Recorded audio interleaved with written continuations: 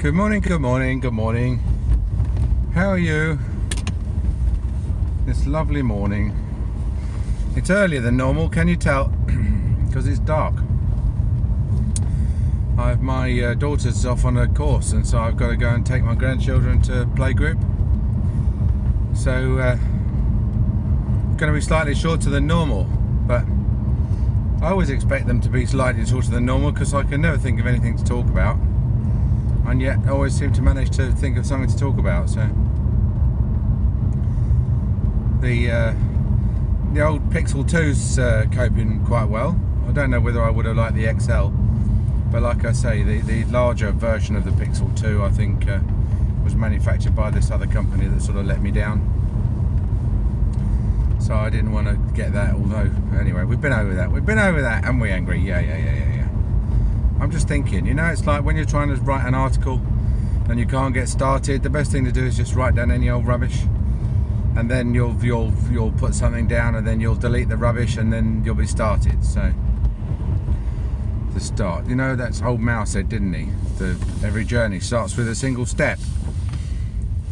And I don't think he was I think that's what he was trying to get at, wasn't he? He was trying to get at that you'll never go anywhere if you don't first put one foot forward in front of the other. And then who knows where you're going to end up. That's very much the theme of these podcasts, these Maoist podcasts. The only the problem is my face is very red, and it's not like that in real life. It's actually you know, it makes me look like a alcoholic. And the problem is that Samsung brought out a phone. Apple's brought out a phone which is very you know, it's the battle of the cameras. You know, who can be most realistic, who can sort of get the most customers on the basis of the competition's moved into the color, what they call the color space, which is a real thing. And professional photographers and cinematographers and that, you know, worry about color a lot. And what the public likes is super saturated colours. They like Mario Kart, Nintendo type reds and blues and greens. Whereas real life, as you can tell, and I can tell from looking around me, is very, very much more subtle, and is all at the moment, it's all basically in the very sort of dark brown and green range. And so what happened was Google wanted to be more naturalistic and more lifelike with their photos, but they were losing out to iPhone and the Samsung Galaxies because who super saturate all their colors. And everyone says, wow, look at that fantastic, you know, HDR high definition photo of where everything looks like it's. Do you remember those old pictures I used to paint by numbers where you had like 16 colors? And you know, you'd paint a cottage, and the cottage was like, whoa, you know, right in your face, no subtlety. And that's what the trend has been for the last year or so. It's been these really, really hyper-saturated, high dynamic range pictures. And Google said, no, this is not authentic. You know, we're going to offer a more authentic experience. And then they found that actually the public loves it. They want bright colours. You know, they want everything to be larger than life and look like it was, every picture to be taken as though it was in brilliant daylight. So they've sort of saturated the colours a bit, but I think you've got the option to turn it off a bit, which I have tried to do. Oh, this light's on, is on, by the way, because my boot's open, because believe it or not, I'm actually running a bit late, and so I've just banged the boot down. It's shut, but it's just not closed, if you see what I mean. It's latched, but it's not watertight.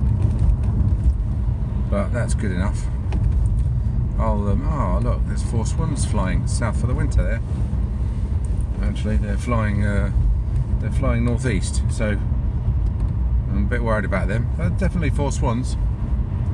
This is a bit of a wildlife sanctuary where I am around here. It's sort of the wetlands, and get a lot of, apart from that big pile of old tyres there that some diddy coy has dumped. So where was I? Oh yes, talking about absolutely nothing. yeah, so I'm gonna have to get involved in the colour space in post-production, which is just the last thing I need, isn't it? I mean, you know, I go to work, I've got patients waiting for me, and then I have to get a video out, usually by 10 or 11 o'clock in the morning if I've got all the right leads and haven't taken them home or put them in the car or something. And then I've got to do titles and cutting and fading in and fading out, and the occasional bit of bleeping. Actually, if you ever do videos and things like that, that's why they do so many takes, because post-production is very hard.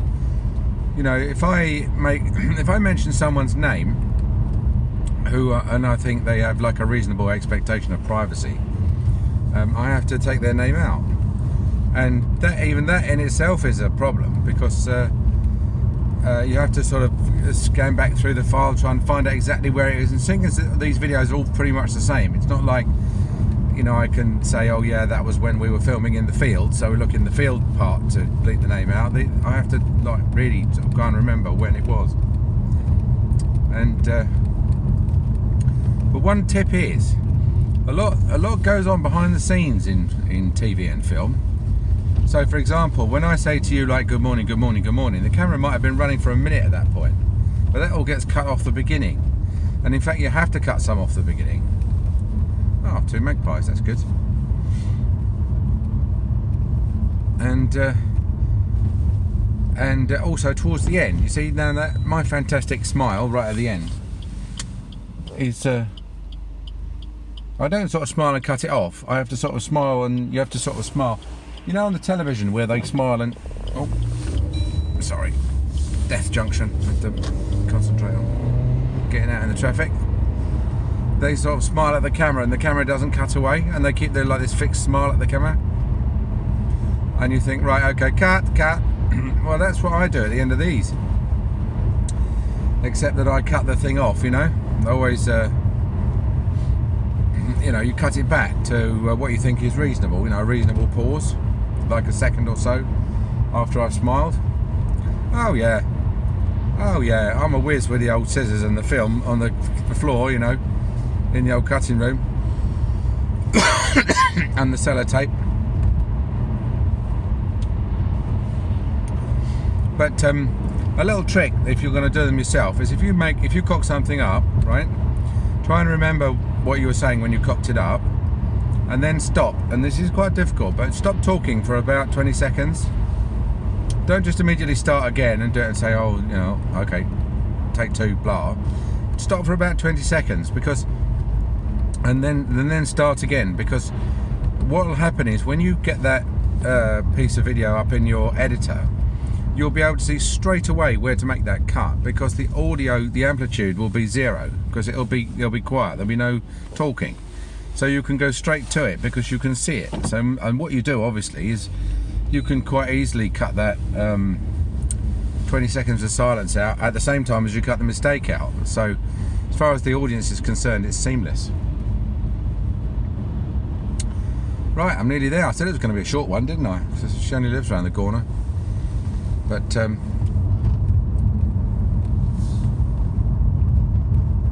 haven't really talked about anything dental today, but I'll make a note of that so that anyone who tunes in for this knows there's no dental. It's all like video editing tips and stuff like that, and a long drawn out review of the Pixel 2 mobile phone. Yeah, you might be interested in that. Who knows? We've all got to buy a phone, haven't we? Unless you like Apple. Apple, designed for people who can work a toaster but not a VCR. Alright, talk to you tomorrow. Bye.